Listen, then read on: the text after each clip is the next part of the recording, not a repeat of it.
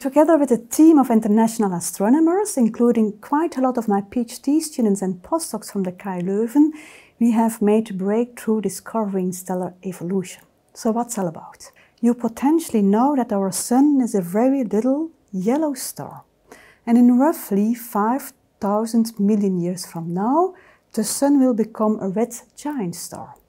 Its size will increase by a factor of 200, its luminosity by a factor of 1,000, and it will become cooler. And as such, it will change from color from yellow to red. And during that phase, we know that stars lose a lot of mass by a stellar wind. Now, actually, after that red giant phase, our Sun will become a planetary nebulae, and it will die as a very little white dwarf.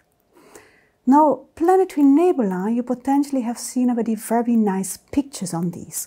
These planetary nebulae have been imaged by, for instance, the Hubble Space Telescope, and you can see a lot of very complex morphologies. We have disks, you have bipolar outflows, you have even planetary nebulae that look like a butterfly. But already for more than a century, astronomers were wondering, how can a star as our Sun, which is more perfectly round than a billiard ball, how can it get these complex phases?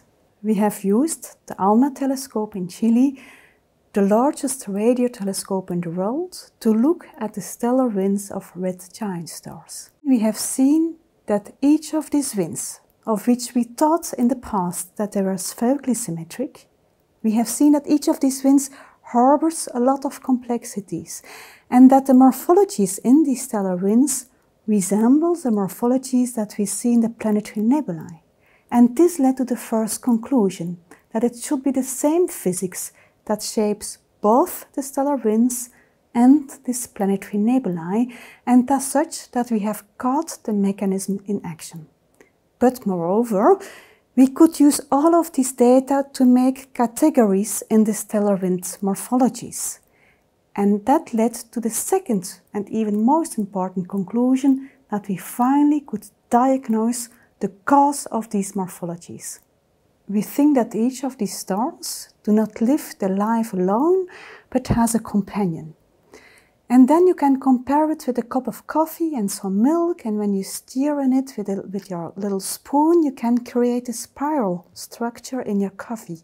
Well, actually, the companion is doing the same.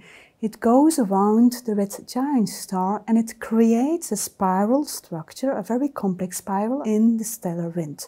It can also create a disk, for instance. So what does it imply for our own Sun? Well, actually, our simulations show that, unluckily, our own Earth will be engulfed by our Sun when the Sun is a red giant star. Planets as Jupiter can survive, and Jupiter, for instance, will create a very weak spiral structure in the stellar wind of the Sun once it is a red giant star. So this research is a breakthrough discovery, since it changes our view on how stars evolve at the end of their lifetime.